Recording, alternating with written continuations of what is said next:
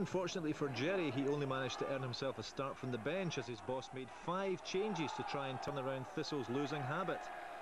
But perhaps they could have done with his finishing ability after only 9 minutes. Kenny Milne worrying the Pigeons there.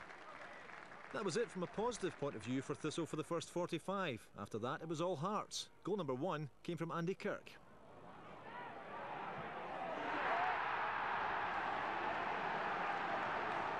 Kirk earning his first start of the season, taking advantage of some loose, to say the least, Thistle defending and slotting Cooley home.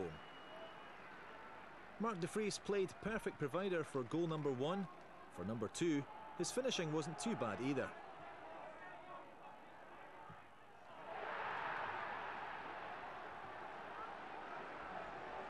Paul Hartley's cross caused consternation in the Jags' backline, and the Dutchman's 5th goal of the season was one to remember. Only 3 minutes later, Hearts made it 3, and this one came straight from the training ground.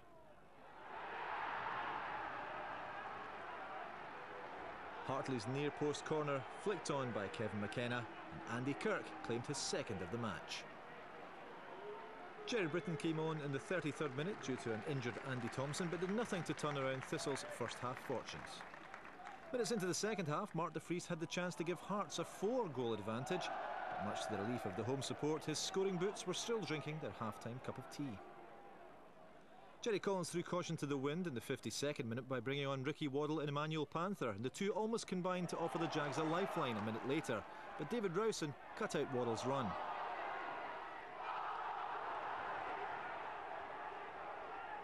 That kind of sums up Thistle's afternoon, but there was one highlight for them 10 minutes later. It all came after a game of head tennis in the box. Are you still counting? Waddle did get the chance and took it very well after Jerry Britton's cross wasn't cleared by the Hearts backline. No one to impede the Thistle sub this time, and 3-1 it was. Any thoughts of a comeback, though, were dashed with only 17 minutes left to play. Man of the match Andy Kirk forced his way into the box, committing the Partick defence. Stephen Simmons showed aggression and commitment to make it 4.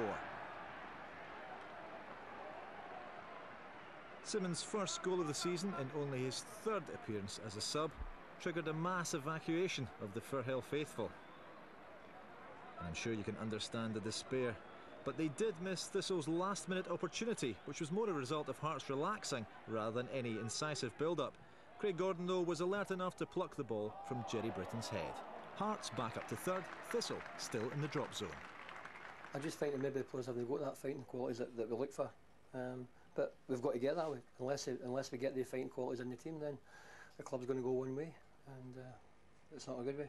I was disappointed with the way things went last week, to be honest with you. And we gave some people who have been very patient and waited on the sidelines for opportunities. They got opportunities to play today, and I don't think any of them did themselves any harm. Obviously, bitterly disappointed. I think that's without a doubt our worst performance of the season. Hearts went out to Park 3 times and got 3 goals in the first half, and there was no coming back from it.